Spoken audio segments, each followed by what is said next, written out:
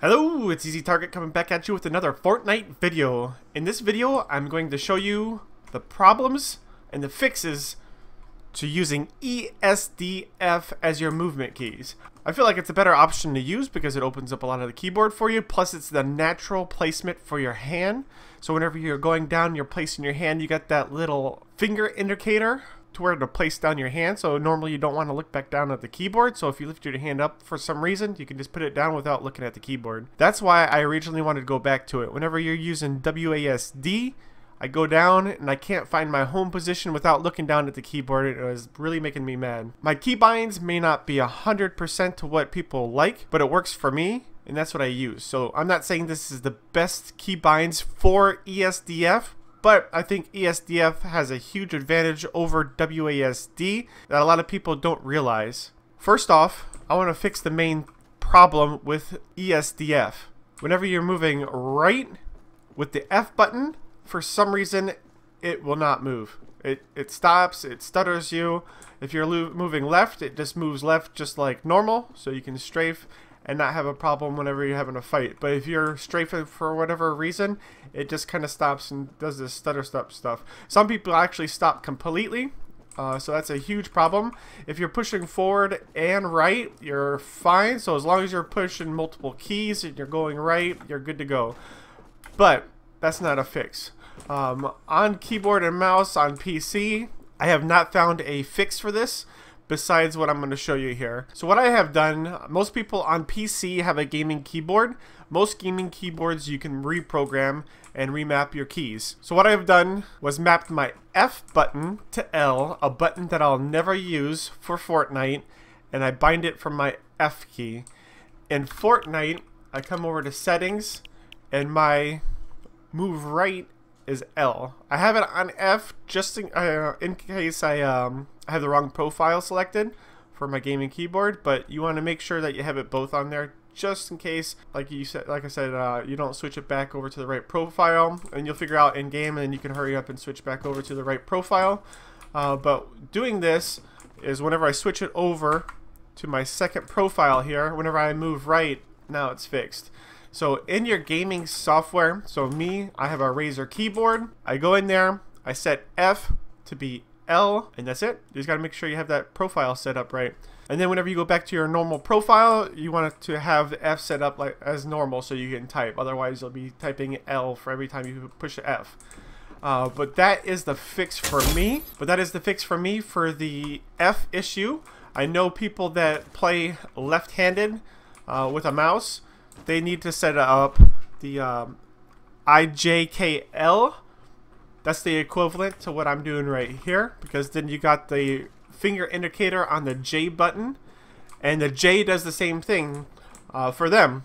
I've seen a video on YouTube saying that they had the issue. There is no fix that they had. They were just stating the problem, and this is the problem. Just remap it to a completely different button that you don't use normally, and you should be good to go. Alright, and then moving on to some other issues that you have whenever you do move over to ESDF are some keybinds. So if we come over here to the keybinds, and we're just going to scroll through here and we'll go over some of this stuff right now. Alright, one of the obvious ones are going to be the reload. So your R is not going to be your reload anymore.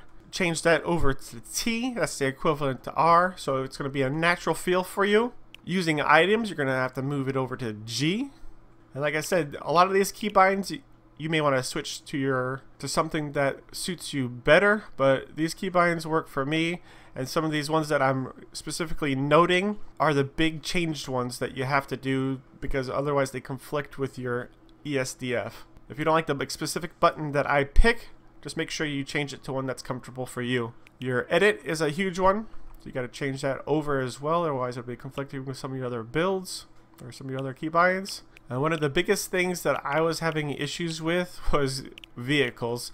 So there's so many vehicles in Fortnite, and how many vehicles they have set up in the game that they don't actually have in the game, but you do have to make sure that you change for it. Otherwise, you're going to have big issues because you'll be exiting with your E. So moving forward, going in a boat, whatnot, it's just immediately ejecting you from the boat, which is not good. So you got to go through any of these vehicles that are active in the current season and set it up for you so it doesn't conflict with your E for moving forward.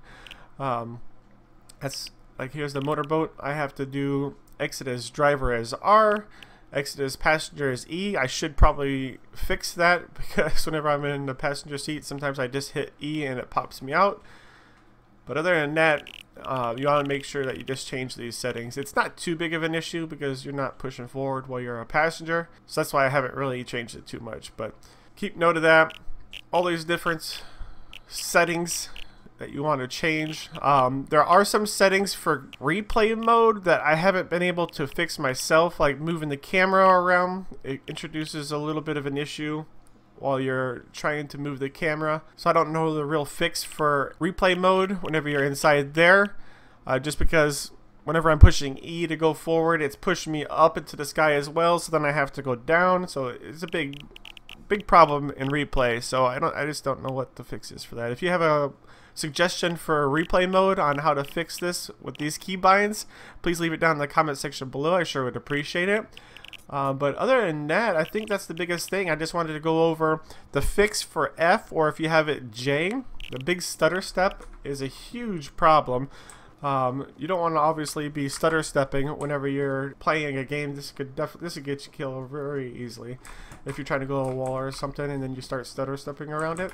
And then also the vehicle thing. The vehicle thing is very annoying. So whenever I was playing duos, I couldn't go into the driver's seat, and whenever I was playing by myself, I would just avoid boats completely because I couldn't drive them.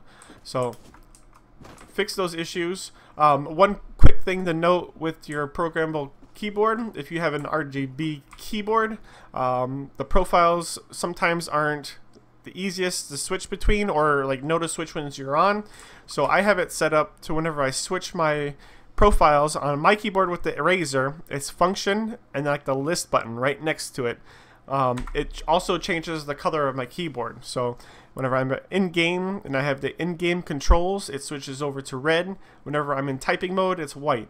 Obviously you can change it to your own setup. If you want to have a little animated RGB in there, you can do that. But that's basically it. I just wanted to help you guys out. If this video did help you out, please leave a like, thumbs up, and subscribe to the channel. I sure would appreciate it. Other than that, this is Eazy, and I'm out.